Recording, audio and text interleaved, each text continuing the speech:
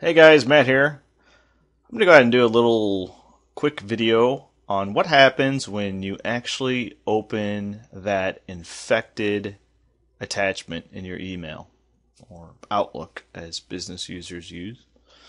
I have three attachments here that I received today. I manage a few hundred computers, and I set up some rules on our Exchange server to forward any zips to me that look kind of weird. So I receive these infected zips on a daily basis. So this is what's going on every day, all day, across any email system. There is just tons of malware being sent via email as zip files. I have two samples, two kinds here. One is an encrypted zip. They try to make the zip attachment look legitimate by providing you with a password to open it, and that's the password you see here. The other two are kind of social engineering, scary, informational kind of zips. Like we have a voice message here that is marked as really important, and why haven't you responded to this voicemail message? This is another tactic I see. Of course, your typical bank documents. Hey, your account for some reason is down to 000. What's going on? Take a look at these documents to see what happened. So, I was doing some videos on ESET, and I want to go ahead and create a infected computer. So this is going to be the start of that creation. We're going to go ahead and open up these infections on this perfectly clean computer and see what they do. And they probably won't do anything right away. It'll be pretty boring. Typically, nothing will really happen. I'll have to let it set, and it's like baking bread. You just gotta let it go, and stuff will download automatically and get installed. So let's go ahead and open up our first infected zip file. And these are from today. So this is 0-day malware, very recent. It wants a password. It wants a password, so it must be legit, right? No. So we'll go ahead and give it the password. Looks like pretty good. Looks like a little Outlook icon. The title of this email, by the way, was Outlook Settings, New Settings, and it was from me. So I'm glad that I was able to block this email from going to my users. So we'll go ahead and just run it. Smart screen doing its thing. That's good. But we're going to run it anyway. And run it again. And as you can see, the little exe disappears and everything's, normal, sort of. I'm getting a little bit of spinning, mouse kind of acting up. Nothing crazy. Let's move on. Okay, well, Windows Firewall has blocked some features of this app. We'll just allow access.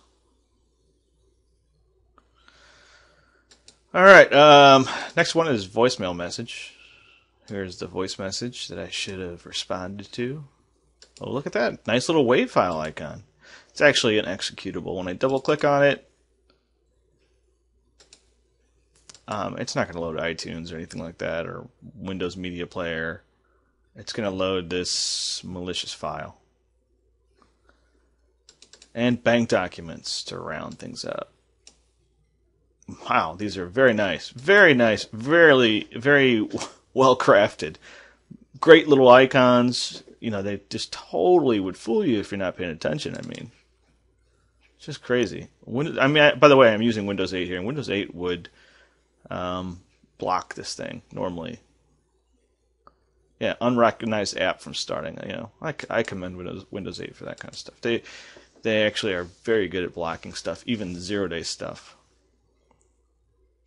And I actually have Windows Defender, Windows 8 Defender disabled because it blocks almost everything. It's hard to make my infection videos with it turned on.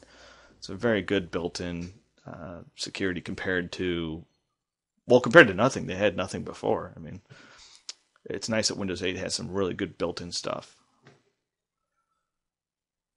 Okay, so that's it. Very sneaky, very quiet, finally that disappears.